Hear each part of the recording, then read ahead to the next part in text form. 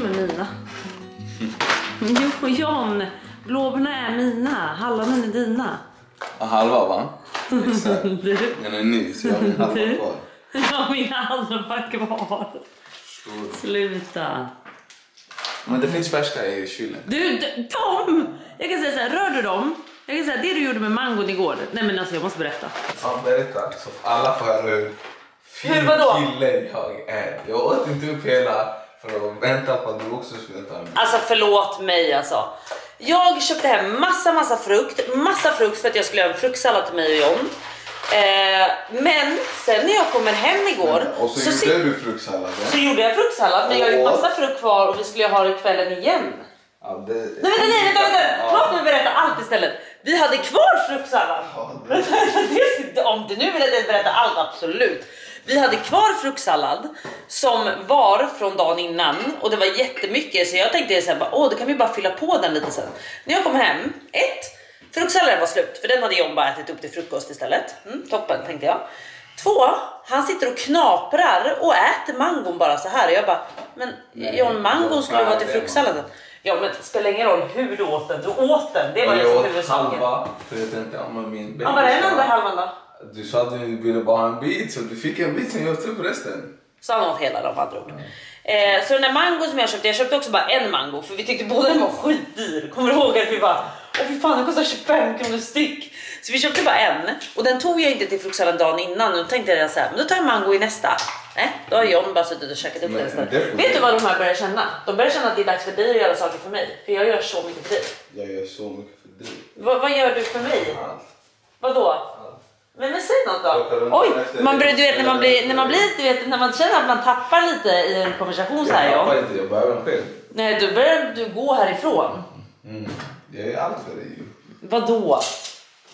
Vem plockar undan? Vem städar? Åh gud, det kliar i mina fingrar nu. Fy fan. Du, börja inte. Jag gör allt i det här hemmet. Alltså jag plockar undan, jag städar, jag tvättar. Alltså vet du vad? Om du vill äga den så är det du som tvättar och städar och plockar undan här den efter. Ja. Jag orkar inte längre. Vet ni vad? Välkommen till en ny vlogg. Det är en ny dag och den här dagen börjar hemma. Jag sätter på mig mask. Jag tänkte snart hoppa in mig också i duschen. Ha en liten härlig stund. Herregud. Men innan det så tänker jag, men snälla, innan det ska jag tvätta sängkläderna då. Ja, vet ni vad? Då kommer jag äta frukost först och sen duscha och sen slänger jag in dem i tvättmaskin. Är det okej för dig? Jag kan leva med det. Du kan leva med det? Ja, men toppen, John. Det vore ju toppen om du kan leva med det. Det vore jätteskönt faktiskt. Ja, nej men alltså det händer väldigt mycket i den här vloggen. Men först ut som sagt nu, frukost.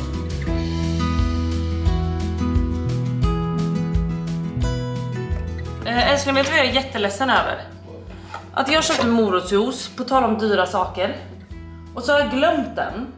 Så den har blivit gammal, så när jag drack den igår så hade den kolsyra i sig. Kolla, för du köpte den för någon dag sedan. Ja, fast den gick ut den 15 där. Det är ju igår. Det är faktiskt igår. Jag hade klagat. Men jag kan inte gå och klaga, den har ju gått ut. Nej, det var i alla fall väldigt, väldigt tråkigt. Vad behöver jag nu? Jag behöver smör. Jag behöver mjölk. Ägg har vi framme, va?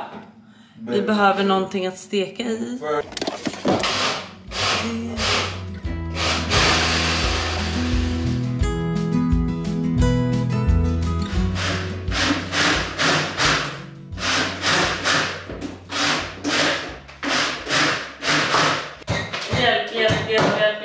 Hjälp, John. Stackars grannar. Snälla, nej. Nej, bara nej.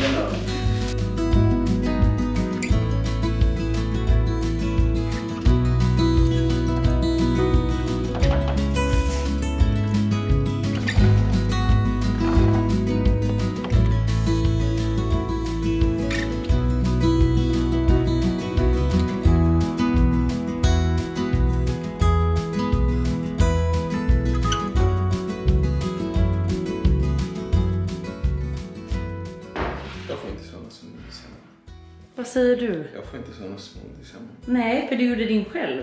Jag hade gärna gjort en sån här till dig. Frågar de om jag vill ha? Nej, men du hade redan tagit för dig din med vatten i. Alltså, förlåt mig, men ser ni hur smarrig min är till skillnad från Johns med vatten vatten och havregryn. Skål säger jag bara. Ja, det gick inte så lätt att dricka med de här jordgubbarna. Vi kan äta upp dem först.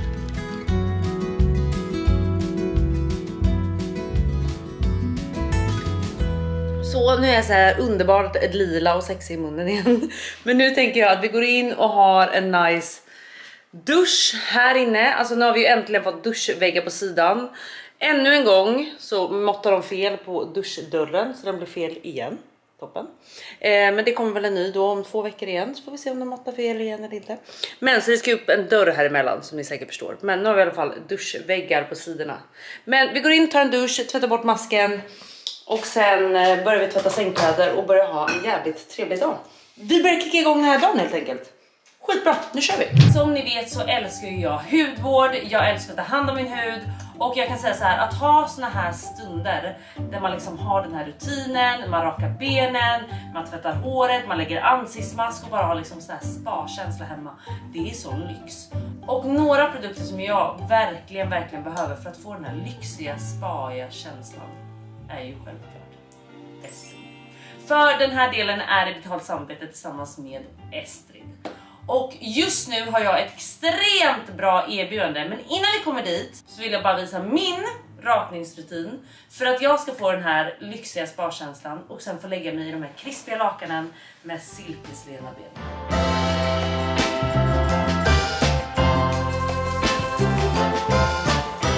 Min rutin går exakt till så här. Jag skrubbar huden, preppar huden för att den snart ska rakas. Och liksom få bort döda hudceller, få bort liksom om du är lite fjällig för att du har varit utomlands eller annat sånt. Eller om du har till exempel någon spraytan på dig. Få bort allt det för att sen börja raka. Och självklart är Estrids alla produkter helt veganska. Nej men alltså ni ser ju hur lätt den glider på huden. Alltså benen blir silkeslena. Och sen självklart lägger deras fluff för att smörja in, återfukta och få det här perfekta resultatet. Om ni testar en rakhud från Estrid och jämför med någon annan så kommer ni verkligen känna skillnad. Det är både att den känns lyxig att hålla i, den är mjuk och skön, den är snygg att ha i badrummet, men framförallt den skapar den här silkeslena känslan som jag inte har känt innan. Och en annan grej, jag får aldrig problem med till exempel röda prickar eller inåtväxta hårsäckar. Aldrig. Så jag kan verkligen säga att det här är framtiden hörni. Och om jag bara säger så här, jag älskar rakhyvlarna precis som de är. Men ett plus med alla de här rakhyvlarna är ju att de finns i de här pastelliga färgerna. Nej men alltså snälla, jag älskar de här färgerna.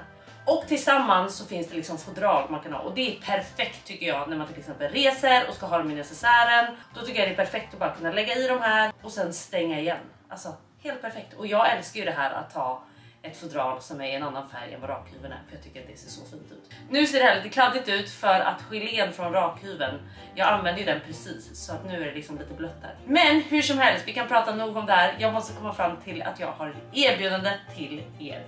Min kod i alla fall är KLARAGLOW. Och den här koden, lyssna nu, den ger er den här fantastiska sockerskrubben på köpet. Så det ni behöver göra för att få den här med min kod är att lägga in ett startkit, lägga in ett fodral, precis som ett sånt jag visade, och börja prenumerera. För då kommer den här in automatiskt om ni skriver in KLARAGLOW. Så vet ni vad, unna er själva nu en härlig spadag eller spakväll hemma tillsammans med Estrid. Och glöm nu inte min kod KLARAGLOW.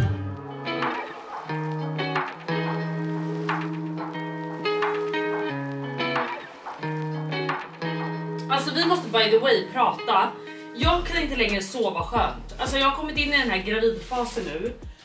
När jag sover så jävla dåligt. Hur jag än vänder mig. Och jag kan säga så här till er som inte är gravida. Alltså ni förstår inte vad ni har att vänta er. För det här hade jag aldrig någonsin trott. Du vet när folk är så här, det är så tungt att vara gravid. Och jag har varit så här, men snälla vadå tungt? Du, jag förstår nu. Alltså det är inte så att det är tungt när jag promenerar eller gör saker. Jag kan göra saker precis som alla andra. Men just att sova och vända sig om i sängen. Nej, alltså det är ett projekt. Jag ska visa er. Exakt så här går det till. Och nu har jag börjat ha en sån här mellan benen liksom. Och försöka lägga upp magen på den. Jag förstår dock inte riktigt hur ni gör. Men jag försöker på något sätt lägga magen på den här kudden. Så. Och sen när jag ska vända mig om. Då är det liksom ett projekt som är så här. jag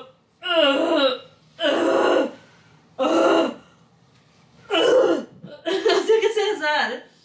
John hör mig hela nätterna och han tror att han har blivit ihop med en säl eller någonting. Fast jag kan säga så här, det är hemskt. Alltså jag verkligen andas sådär också. Och sen bara läggs jag ner. För alltså det är ett projekt, alltså varje natt vänder jag säkert om mig, ja men i alla fall 6 gånger typ. Och det är ett sånt jävla projekt så nu är det inte liksom smidigt att gå liksom och vända sig om i sömnen längre. Utan du vaknar upp, du hinner typ vara vaken i en timme innan du har vänt dig om. Nej, det är hemskt, det är hemskt, det är hemskt.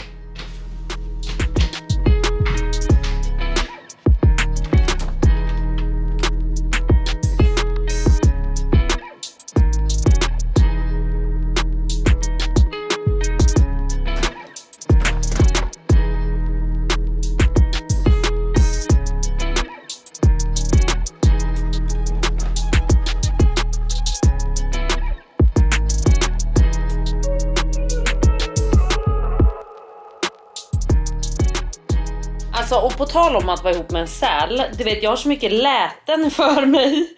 Just det här när jag vänder mig om, det är verkligen så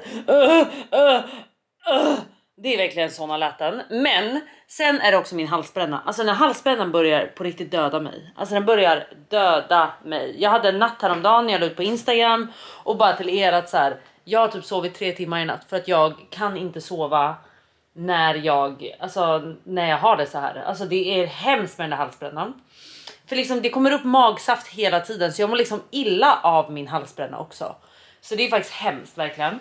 Men de enda tabletterna som hjälper för mig är ju de som heter Reduflux. Såna här tuggtabletter. Och jag har ju trott att man bara får ta typ en. Men sen läste jag på förpackningen och bara, du kan ta 2 till 4 stycken per gång. Jag bara, men vad fan, varför har ni inte sagt något? Ja, det är ju just det de har men jag har inte läst. Men så det har gjort stor skillnad. Så i natt så tog jag 4 stycken innan jag somnade. Sov skitbra. Så det har varit jättebra. Men nu har jag även beställt hem från Medis de här Omparasol eller vad de heter. Och de ska tydligen också vara bra. Så jag tänker så här, jag kommer maxa med allt jag får ta som gravid. För att det här går inte längre. Alltså det är hemskt att ha det sådär med halsbrännan. Alltså halsbränna är fruktansvärt. Nej, det är verkligen fruktansvärt. Men i övrigt nu om vi ska göra en gravid update. Så magen växer ju på liksom, verkligen. Men annars känner jag mig precis som vanligt fortfarande. Jag tycker det är lite tråkigt nu att ha sex. För nu är det verkligen så här. Vi kan verkligen bara ha sex i typ 2 ställningar. Man känner sig inte jätte liksom, flexibel. Jag känner mig kanske inte som mitt sexigaste jag liksom. Men det roliga är ju, det här är det roliga. John. Ja, John. Han är ju tonåring som vi vet. Ja men precis. Så han älskar ju den här spegeln. Han älskar att vi har den här spegeln, du vet, så att vi kan vara här i sängen och kolla på varandra. Ja, eller kolla på nakna kroppar eller något, jag vet inte. Hur som helst, han gillar ju fortfarande när vi har sex då mot väggen här. Så att han ser i spegeln. Och jag bara kände igår när jag såg mig själv, jag bara, nej, det där ska vi nog inte kolla mer på. Om ni tänker er att jag stod så här. Man ser typ inte svanken längre för att magen är ju där. Så det är liksom bara en stor mage. Och sen är tuttarna så enorma. Som de också hänger ner här. Och allt är liksom bara tungt. Så att man till slut blir så här. Och jag bara kände så här. När jag såg mig själv då i spegeln kände jag. Nej. Och så John bakom. Han bara. Nej. Det där får han hålla för sig själv känner jag. Och man blir också jävligt andfådd. Så jag vet inte. Så hur känner ni som är gravida? Har ni jättemycket sex fortfarande eller? Men vi har ju dock väldigt mycket sex fortfarande vill jag dock ändå säga. Jag är faktiskt väldigt stolt över hur mycket sex vi ändå har. Vi har sex alltså ändå varannan dag skulle jag väl säga. Det har vi. Men han är ju en ung hingst va? Unghingstar, de är alltid sugna. Och då blir jag också alltid sugen. Så det är skitbra. Men hur som helst, nu ska jag faktiskt bara klä på mig lite lätt och sen sticka ner och ta en taxi till Discovery faktiskt. Jättekul, för att Discovery och jag ska ha ett möte nu, vet inte riktigt om vad. Men vi ska nog sätta oss och samtala och kanske planera lite nya saker, vad jag hoppas. Får vi se lite vad som händer egentligen. Men nu är F-boy slut. Så ja, jag är helt taggad på det. Så vad är klockan? Klockan är snart 11:30. Jag ska vara där klockan 12. Så det är dags för dem. Sätter på sig bara leggings eller någon klänning eller någonting. Och sen åker vi mot Discovery. Nu skulle jag precis gå. Men kolla bara vad jag glömde. Ett jävla örngott. Så jag stoppade in påslakanet och ett örngott, men det andra örngodtet stoppade inte in. Men det där ljusrosa måste ju kunna gå och tvätta med vitt. Så jag får tvätta lakanet med det. Men nu ska jag bara beställa en Uber här så att vi kommer iväg till mötet. För nu ska jag exakt vara där om 6 minuter. Det var lite tajt. Men det står att taxin är här om 2 minuter så det hinner vi. Så nu åker vi. Men jag ska bara visa, alltså kolla hur vårigt och fint det börjar bli här inne. Alltså jag älskar mitt hem. Älskar mitt hem. Kan ni förstå att jag köpte den här lägenheten och tänkte bo här själv? Det hade ju känts jättetomt att bo här själv. Det hade ju känts ganska stort och bara hallå, vad skulle jag gjort med alla rum? Nu är det ju snarare lite tajt nu när jag och John bor här tillsammans. Men det blir bra. Och det kommer bli ännu tajtare snart när vi får en liten minigåk som också flyttar in här. Kan ni också fatta att det bara är på riktigt nu 10 veckor kvar tills hon kommer? Om hon inte kommer innan. Eller också om hon kommer vecka 40. Herregud. Att jag ska bli mamma om 10 veckor skrämmer mig något enormt alltså. Men nu sätter vi på skorna. Och så beger vi oss till Discovery.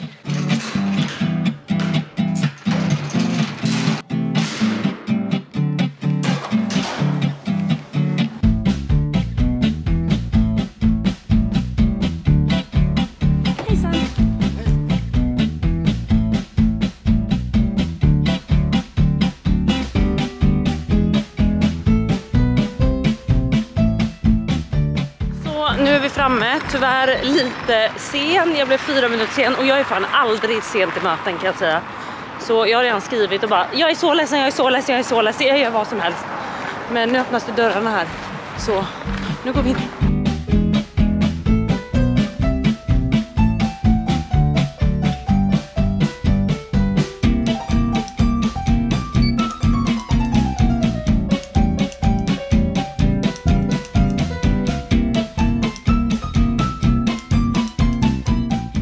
Så, nu är jag klar på mötet. Jag filmade faktiskt ingenting. För ni vet när man bara sitter där 2 och 2. Då blir det lite stelt om man bara så här, vänta jag ska bara ta upp en kamera. Så att jag filmade faktiskt inget från mötet. Men jag har faktiskt varit där i 2,5 timme. Så nu fick jag träffa alla på kontoret.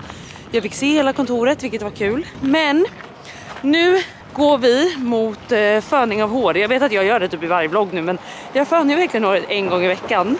Men nu har jag faktiskt inte gjort det på tills en vecka nu. Så idag känns det väldigt uppskattat. För det är inte rent det här året just nu. Så vi åker mot Fermano och fönar håret. Och sen åker vi hem och fixar resten av tvätten.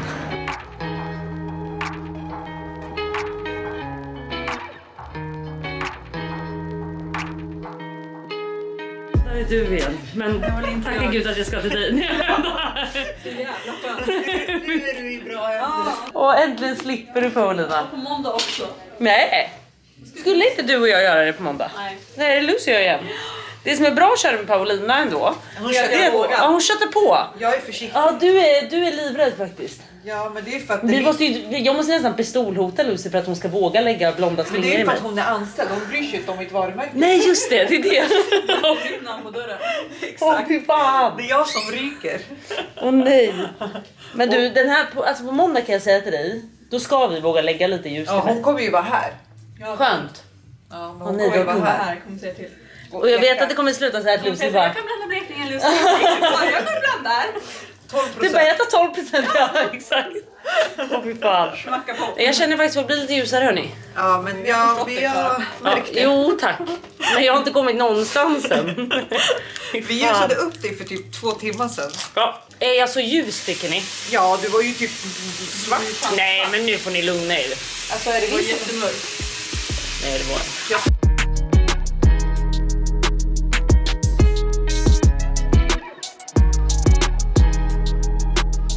Det känns ju jävligt bekant alltså. Ja. Alltså jag fick en känsla bara när jag såg mig själv nu och kände så här, jag kan inte vara så här blek längre. Så nu kör vi en liten spraytan också. Men som sagt Lucy, jag kan ju verkligen bara köra på här själv. Ja. Du Paulina, jag har berättat om våra planer också att jag ska ta hit min egen spraytan-maskin. Det blir toppen där. Jättebra. Men faktiskt, ni marknadsför inte ens att ni har spraytan här. Nej, det tycker jag att ni borde göra. Det är nästan så att jag borde börja jobba här deltid och köra en gång i veckan. Fan vad kul. Alltså fattar du hade gjort våra dagar om du var här varje dag. Nej men alltså gud, jag hade verkligen velat köra en dag. Det hade varit jättekul att jobba med spraytan igen. Hallå, kom. Du, jag sätter upp kameran så kan ni kolla. Gud, det här har vi inte sett på länge. Det är nästan lite nostalgi för mig.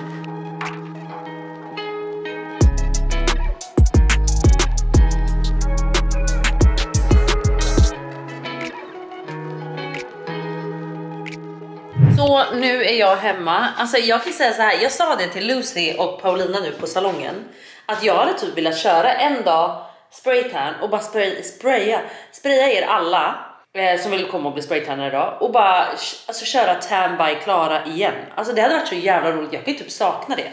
Jag saknar ju min salong. Jag saknar att träffa er, mina kunder, mina stamkunder. Fan, jag hade dem i 8 år liksom. Så att man kommer ju verkligen varandra nära. Och du vet, jag gillar att följa deras liv. För jag fick ju följa bara, någon fick barn och någon blev dumpad av sin kille, sen skaffade de en ny kille eller massa grejer. Så att jag saknar det livet faktiskt. Men vi får ta upp det lite senare. Jag vet inte när jag ska ha tid med det här, men det vore ju jävligt kul. Hade ni tyckt att det var kul så kanske vi faktiskt ska köra. Sen vill jag också bara säga en grej. Alltså jag har en nostalgigrej. Vi måste prata om några grejer här. Kommer ni ihåg de här godisarna? Alltså de var så fucking goda. Och att det bara står 3 för 10, bara det säger allting. Att de kostade typ så här 3 kronor styck, en sån här karta.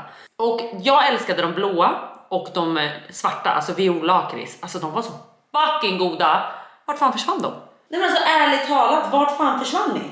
Hur kan ni försvinna från det här landet? Alltså det var då så jävla goda godisar. Alltså jag hade kunnat råna någon. Det var lite grovt kanske, men ni fattar. Jag hade på riktigt kunnat råna någon för att få smaka de där violakris igen. Alltså de är så fucking goda. Och alltså gud, jag måste snacka med med godisfabriken som jag har varit på. När jag tar fram pandygodiset och ser om vi kan ta fram de här godisarna igen.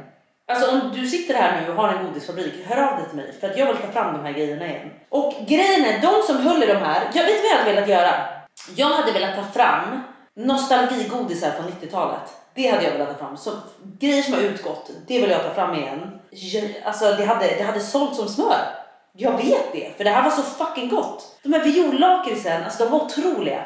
Och de där blå smakade ju som de här klubborna. Och de här klubborna är ju också skitsvåra att få tag i. Jag var faktiskt på godisfabriken här om dagen. Det ska jag berätta mer om en annan dag. Men då i alla fall så tog jag med mig en påse klubbor. Och det är de här, liksom, ni vet de här vanliga fruktklubborna. Som är liksom, det ska visa er. Men ni vet så här, grön, orange, det finns röd och så finns det blå. Och de här blåa är ju de som smakar typ lite mintaktigt. Och det var ju samma smak som den där kartan i blått. Alltså de här är ju helt otroliga. Helt jävla otroliga, jag älskar de här. Men jag känner bara så här, vart köper man de här i lösvikt? För att jag orkar ju inte ta en orange. Vem tar en orange klubba som smakar apelsin?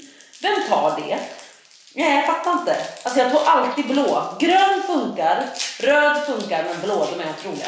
Men det enda jag tänker på när jag äter de här, det är när man liksom fick de här på pizzerior. Man beställer pizza och så fick man en sån här på köpet. Jag älskar det. Och jag fick alltid 5, för jag fick hela familjen. För det var ingen annan som ville ha klubbar förutom jag. Nej, alltså. Den är otrolig. Sen ska vi ska inte glömma den här hallonlakritsklubban. Också otrolig. Också från godisfabriken Grans. Ökar. Den här är otrolig. Men nu är vi som sagt hemma. Jag slängde precis i lakanet, för vi tvättade ju bara påslakanet i morse. Så nu är lakanet i tvätten tillsammans med det rosa kuddevedralet, eftersom det inte tvättades i morse. Och John kommer faktiskt inte hem idag. Eller jo, han kommer hem såklart. Men han kommer hem klockan 8 faktiskt. För han skulle ut och käka med sitt jobb. Så idag har jag lite egen tid. Vilket typ är skönt ibland. För att som sagt, jag får aldrig egen tid längre. Alltså vi är med varandra 24/7 och han jobbar hemma. Vilket är kul, men för er som också har partner som jobbar hemma, eller om ni jobbar hemma, alltså man kan gå varandra på nerverna för att man träffar varandra hela tiden, så att man uppskattar inte längre det här när man faktiskt ses. Och det blir mindre av den här kvalitetstiden tillsammans. Man umgås hela tiden, men man umgås ändå inte hela tiden. Förstår ni vad jag menar? Så ibland kan det faktiskt vara skönt nu när han inte kommer hem och jag får ha lite så här egen tid igen.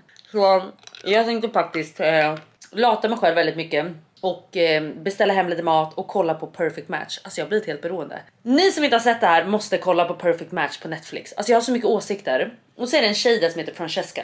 Skitsnygg tjej, alltså det går inte att säga annat. Hon är så jävla snygg. Men hon är så jävla oskön, så att hennes attityd stör mig så mycket att jag bara känner så här, kan du bara sätta dig ner and get over yourself.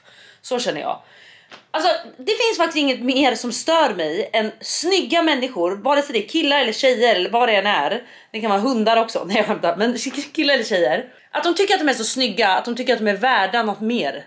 Bara för att de är snygga typ. Man bara, sätt dig fucking ner och ha en skön jävla personlighet. Återigen, folk som inte har en personlighet och tror att det räcker med en fucking yta. Det räcker inte. Nej. Tacka vet jag personligheten. Det ska jag säga det. Det ska jag säga det då. Men nu tänkte jag i alla fall städa upp lite här. För ni ser att det är lite kaos i det här rummet. Som jag by the way inte har berättat om. Jag ska berätta en grej. Jag sa ju det. Ja alltså nu är det verkligen kaos här inne. Men jag sa ju det att vi kommer ha gästsängen kvar här. Vi kommer faktiskt göra så att vi tar bort den här gästsängen nu. Och vi kommer ha en bebissäng med en sänghimmel. Och sen här kommer vi ha ett skrivbord. Och sen här kommer vi ha ett skötbord och kanske någon hylla där vi kan ha bebissaker. Sen kan det vara så att vi kommer ångra oss ändå. För det kanske är så, till exempel vi säger att den här lilla gocken är en liten kolikbebis. Då kan det ju vara så att till exempel om John ska upp och jobba, då kanske han behöver sova i gästrummet för att få någon sömn innan jobbet. Och då har vi ingen säng här kvar. Så att det är det som är att vi kanske måste ha säng igen. Men vi kommer testa så här i alla fall. Att vi gör om den här lilla delen till en bebisdel. Och sen så tar vi bort liksom att det blir ett gästrum här. Utan vi har bara bebissäng, skötbord, skrivbord. Och sen kan det bara vara det. Och sen liksom garderob, liksom så. Så det ska vi ta hand om också. Sen behöver jag eran hjälp. När bör vi fixa det här? För nu är jag alltså jag går in i vecka 31 snart. Så det här bör ju fixas i SÄP eller? Jag antar det, ja, jag fattar. Och sen nu ska jag packa min babyväska. Jag tänker om vi gör det om typ 2 vloggar så packar vi bebisväskan eller babyväskan eller BB-väskan heter det ju. Jag måste bara kolla upp som sagt exakt vad man behöver i babyväskan. Ni får jättegärna ge mig tips. Jag vet att ni har gjort det innan. Jag har bara glömt att kolla, men det måste jag kolla. Då tänker jag att vi gör det. Men jag ska faktiskt packa upp lite här nu. Jag ska också packa lite grejer till Selfie. Så jag tänker att vi hörs snart igen när jag väl ska beställa lite mat. Och sen när vi ska börja ha myskväll. Alltså jag måste bara säga en grej. Jag pratade precis med Hanna Friberg, Premium Girl. Som ville att jag skulle lyssna igenom ett poddavsnitt som släpps hos dem nu. För att hon och Max har ju gjort slut. Och hon ville bara höra vad jag tyckte om det innan de ska släppa det och sånt. Och jag måste bara säga så här, breakups. För er som går igenom breakups, jag vill bara säga det att breakups gör så fruktansvärt ont. Och jag förstår alla de känslorna. Men så tänkte jag på en sak som Hanna sa i det här poddavsnittet. Och då sa hon det, hon bara, det ska inte kännas så här med den rätta personen. Den rätta personen skulle aldrig göra så här mot mig. Såra mig på det här sättet och liksom så. Och jag vill verkligen bara säga det till er också att så här, jag har bara haft svin till pojkvänner som har varit otrogna, som har ljugit för mig, som har bara varit så här manipulativa as liksom. Det har bara varit destruktiva relationer tills jag träffade John. Och jag vill verkligen bara påminna er om det. Att så här, det ska inte kännas så. Alltså så här, det ska inte behöva vara så liksom. Och sen självklart John och jag kan tjafsa liksom. Och vi kan bli oense om grejer. Vi kan absolut bråka. Men vi kommer aldrig till sådana bråk. Förstår ni vad jag menar? Och vi har en ömsesidig respekt för varandra. Så att så här, känn inte att det ska inte vara jobbigt med en relation. Alltså en relation ska lyfta varandra. Man ska bli glad av en relation. Sen kan man självklart gå in i svackor som är jobbigare. Och man måste ta sig igenom dem. Men någonstans så vet man ändå att så här, det är du och jag mot världen. Och det är verkligen så att så här, en person som vill dig väl och som kommer finnas där för dig skulle aldrig göra så här. De skulle aldrig det. Och det ska man verkligen komma ihåg. Alltså det skulle aldrig hända liksom. Så ja, jag vet inte varför jag tog upp det här nu. Jag kom bara på det och så pratade jag med Hanna länge och jag blev så tagen av att liksom, hon är ju ledsen. Och att komma hem och dumpa någon på det sättet, att från ingenstans bara dumpa någon där man går och tror att allt är frid och fröjd och att vi har en bra relation. Det är typ det värsta man kan göra mot någon tycker jag. För hur ska man någonsin våga lita på att när det är bra så är det bra? Om någon bara kommer hem och dumpar den. Det är som att John skulle komma hem idag och dumpa mig. Alltså det hade ju gjort mig helt lost. Alltså helt lost. Jag hade inte längre vetat vem jag var. Jag hade inte vetat längre vem han var. Jag hade känt mig osäker på att läsa av andras känslor, kroppsspråk, allt. Alltså man får inte göra så. Man får inte göra så alltså. Och så här, att bara från ingenstans dumpa någon. Alltså jag blir så provocerad och galen bara jag tänker på det. Så jag ska nog hålla min mun nu. För att jag har inga ord för sådana personer som gör så. Jag tycker att det är så elakt mot en annan person. Och man skadar en person så mycket genom att göra så. För det blir verkligen svårt att gå vidare. Det blir svårt att hitta styrka igen. Det blir svårt att lita på människor igen. Om man gör så mot en människa. Så nej, herregud. Jag kan verkligen bli upprörd bara vi pratar om det. Men nu ska jag bädda rent för nu är sängkläderna klara. Och sen börjar jag nästan känna, istället för att beställa mat så börjar jag nästan känna att jag är sugen på frukostmat.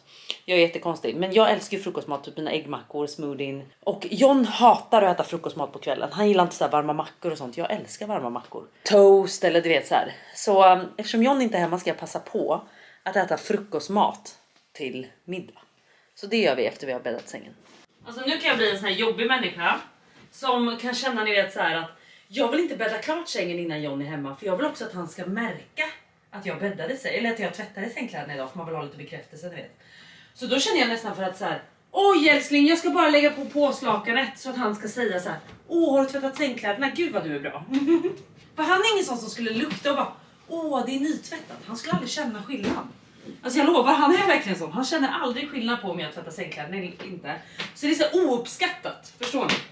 Det är en sån person jag lever med. Ni förstår ju hur jobbigt jag har det. Vi lägger det så här, så behöver inte det vara klart än. Så gör vi. Och så tycker jag att vi går och gör lite middag till mig istället. Perfekt. Så nu är jag duschad, sängen är redo och nu är faktiskt klockan redan 10:09 på kvällen. Det drog ut lite på tiden. Och John kom hem för typ en halvtimme sedan och vi har redan hunnit ligga. Så därför så ser jag lite sliten ut redan nu. Men nu ska jag i alla fall göra lite middag här. Det blir toast blir det och sen ska vi kolla på Perfect Match. Men jag passar faktiskt på att säga hej då till er nu. Och vi ses snart igen. Glöm nu inte koden hos Estrid. Och jag säger bara så här, ni kommer inte ångra er. Det är de bästa rakhyvlarna i världen. Och glöm inte nu att ni får alltså skrubb på köpet. Men då måste ni komma ihåg alla de här stegen. Ni lägger in ett startkit, ett resefodral och klickar i prenumeration. Och då får ni alltså en skrubb på köpet med min kod. All information finns i beskrivningen. Nu ska jag laga toast här så det bara ryker om det. Vi ses snart igen. Glöm inte att jag älskar er, glöm inte att jag dör för er och glöm inte att jag alltid finns här för er.